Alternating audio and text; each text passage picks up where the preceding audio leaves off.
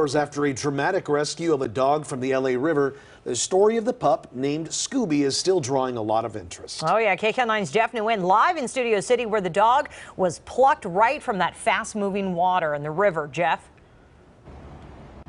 Jasmine and Veal, the water level at the LA River today is much lower than it was yesterday afternoon when Scooby was rescued right below that bridge.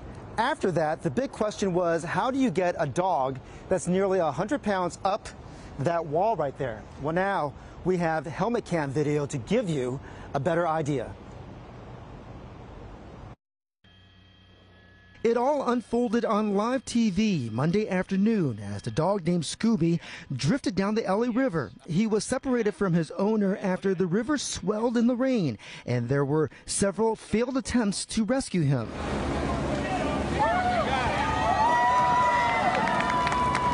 Then, right in front of our broadcast center, onlookers cheered as LA City firefighters lassoed Scooby. But LA City Animal Services Officer Armando Navarrete says the hard work wasn't over.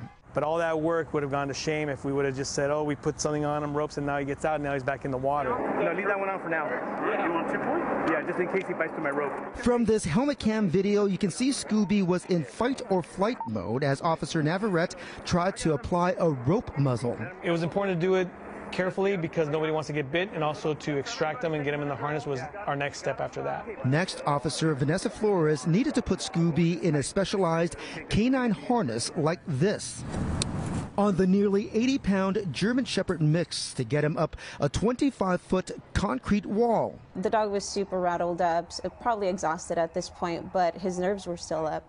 He was in his fight mode. Officers say the harness has an added benefit. It's almost like a compression type of stress relief blanket or sweater. When they're in there now, they feel a little more comfortable and they feel a little more relaxed, which is what we want to do, keep them relaxed. Crowds had formed along the way to witness the fire department and animal services finally hoist Scooby up with Officer Flores up top.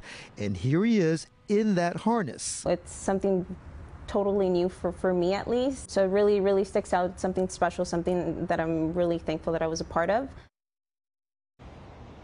And Animal Services says that officers chose to not tranquilize Scooby because the medication could have been lethal when his body temperature was so low. We are also told that he was reunited with his owner last night. We are live in Studio City. Jeff Nguyen, KCAL9 News. As we said this morning, eating a lot of those Scooby snacks, Juan. Oh, yeah. Oh, it was just heart-stopping. All right, Jeff.